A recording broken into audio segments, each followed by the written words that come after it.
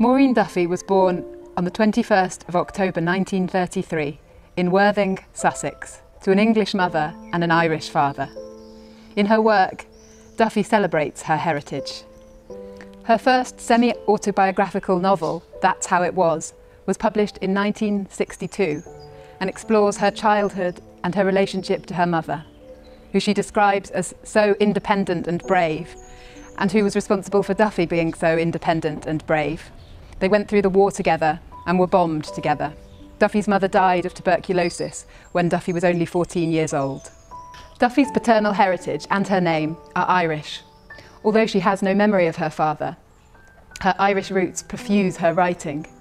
The 1982 novel Londoners, set in her home city of London, is set during the time of the IRA bombings. It follows the cantos of Dante's Inferno. Maureen Duffy is known for being the first woman in the public eye to be open about her homosexuality. She was active in the campaigns to decriminalise male homosexuality in the 1960s. And her 1966 novel, The Microcosm, which was an account of her own experiences as a gay woman and those of others in London, helped thousands of women to understand their own feelings about their sexuality and to feel supported in a social context that didn't accept their identity. With the writer Brigid Brophy, Maureen Duffy formed the Writers' Action Group, which campaigned successfully for the passing of the public lending right in the UK in 1979, which ensured that writers would be paid for the use of their works in public libraries. Since then, she has been part of and initiated many organisations all over the world supporting authors' rights and their copyright as a tool to allow them to make an independent living. Duffy's love of literature and languages is as evident in her early works as it is in her work today. In her latest poetry collection, published in 2020 by the Pottery Press, this is manifest in the poem Mother Tongue. Mother Tongue. Where has it gone, the lost language of London? Is there a Peter Pan's land of wandering words that can't find tongues that remember them? Who breakfasts now on burgoo?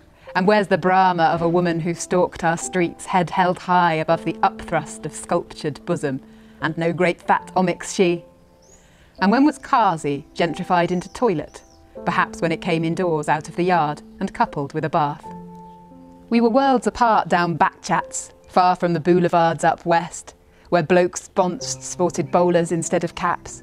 Here the bright phrases could flower free, culled from trenches, India's foothills, nimble, fleet-footed San Ferian who had danced under fire and now lit up our dark terraces and narrow alleys, two up, two down, and with a scullery tacked on. Words were multicoloured, could be twisted or strung together like paper chains, among them the iridescent loops of rhyme told to sling your hook, tangy with the sea. You knew what to do. Or with a bloody shambles, take a butcher's, a gander, a shufti, see what your dough could buy. Weevil costin, someone would say as you showed off something new, evoking a ghetto, or later the stink of gas. Instead of plain English, we spoke coloured, laced with snatches of music hall song. You must all lose your accents, the lecturer said on our first day at college. We had to learn a new speak, bereft of image, metaphor, rainbow colours of other lands. And now the process is complete, with a lingua anglica of global chatter, homogenised, as if one language could make one people. Instead, a glass, steel and concrete Babel has sprouted hate speech like fungi after rain, simplifying, denuding of any original dress. With sound bites for speed, banish the past participle until we are all sat or stood, plonked down, we would have called it. Motionless, chained behind phone or screen, mute except for management speak, where words are just pieces on a board jumping over each other to take, not join. So let me hear Slav, Chi-Chi, Creole weaving themselves into our common tongue and daubing it with all the palette of the world until it starts out again from the frame, vibrant, many-coloured as the fruits and faces of London's market stalls.